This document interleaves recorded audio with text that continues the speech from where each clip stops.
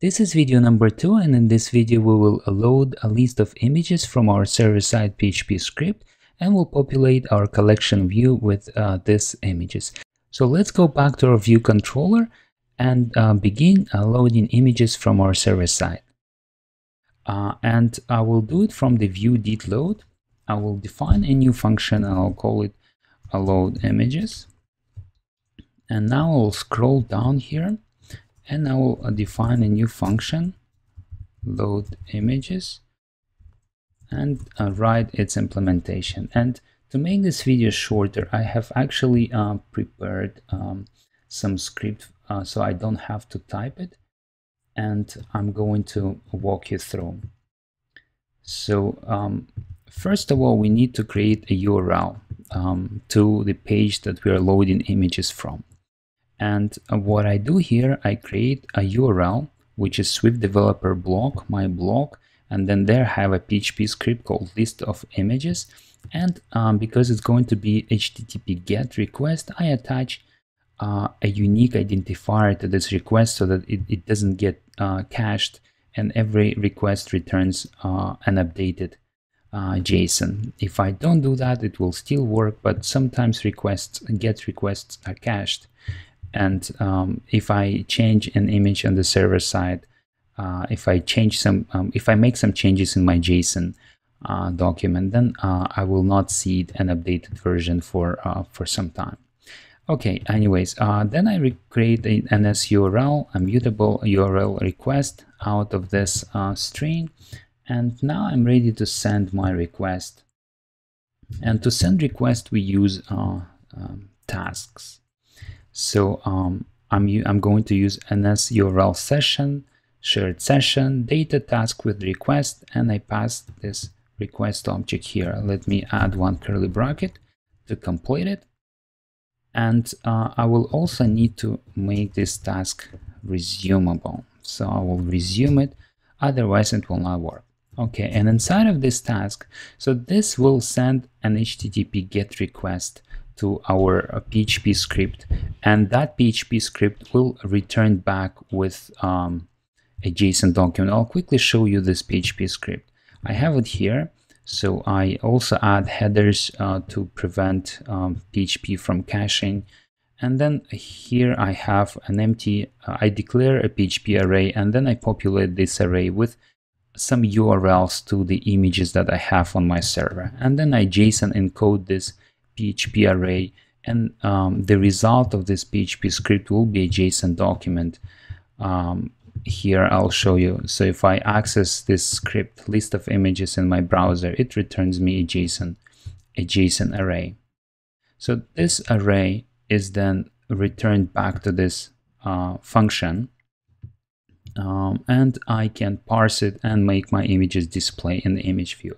But it's not always that it will work right away. For example, if an error takes place, if my HTTP request times out or there's no internet connection, an error object will be populated, and I can display this error message to a user. So first of all, we will check if error object is not nil.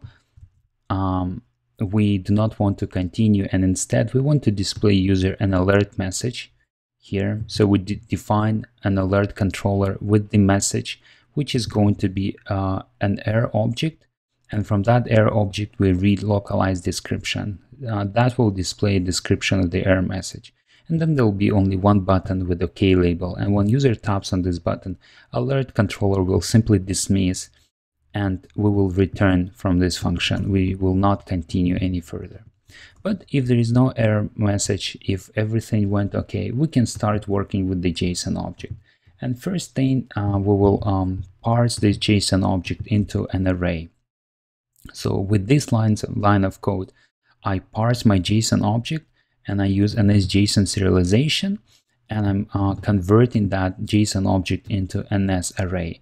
If that JSON object would be a dictionary rather than an array, I will convert it to NS dictionary, but because it is an array, I'm using as NS array. And then basically I will use iflat to check if my JSON array, if my JSON array holds any data, then it will be assigned to our parse JSON array, and I know for sure that there is an array of data, and I can start working with it. And what I will do, I will get I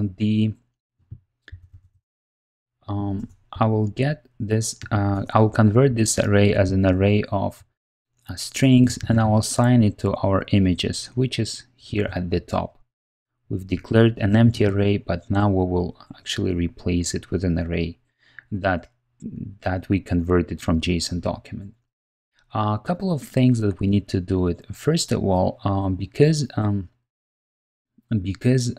this task is executed in background, and here we populate images, and we now want to reload our table, our collection view with new images, we will need to dispatch a new asynchronous task, and from that asynchronous task we will reload our collection view. So I don't have an outlet created for this collection view. That's why it's highlighting me a warning. So what I'll do here, I'll select my collection view, hold Control button, click and drag here. I'll create an outlet for my collection view, collection view.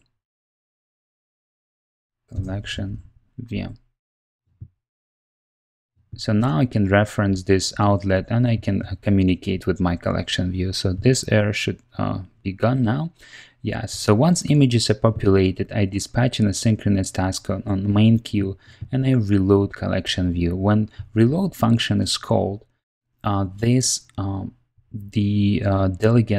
data source functions will be triggered, and our image array will no longer be 0. It will have some number like 5 or 6, and then for each row this function will be called. And at this moment we dequeue cell, but the cell will be returned an empty cell. So we need to, before returning the cell to user, we'll need to populate this cell with an image. And what we are going to do here is first of all we need to read the image from the images array, and we will create a new variable image string, and we will read that entry from the images array for each index row. And next we will convert that in image string to an URL, image URL, an SURL. So we'll make an URL out of this image string, and then we will create an SData out of this URL. And that will start loading our image. And because the image can be quite large and the loading can take up to a second or two, so for our application not to freeze and not to become unresponsive, we will need to dispatch an asynchronous task so that this downloading takes place in background.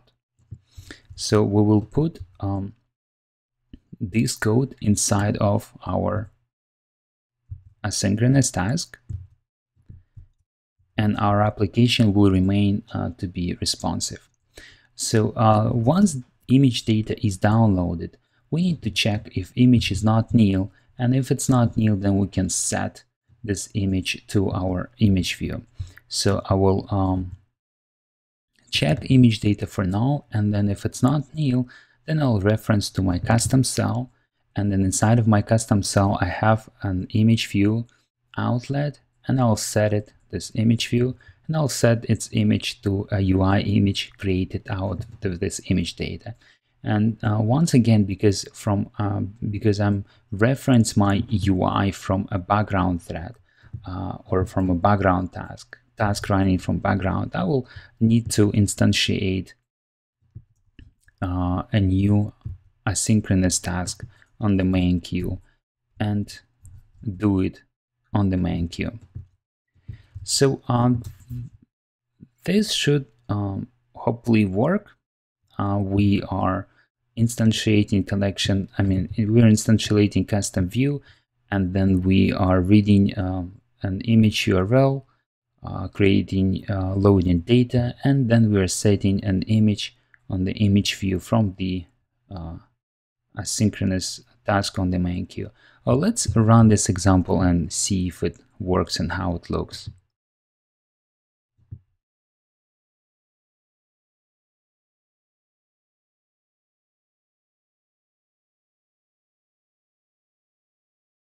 Okay, so my collection view is up and running and everything looks good. A couple of more things we can do to these images is let's first of all test it. Oops. Let's tap on the image and see if we get our delegate working. Yes, user tapped on image 5. Okay, so first a couple of things that we can do. First of all, let's select the image and make it fit into the view so it doesn't get any stretched or distortions. So I'll select the image view here, open up right side panel, and then from the view mode, instead of scale to fill, I will choose aspect fit. So now if I run my app, it will look a little bit, images will look a little bit different.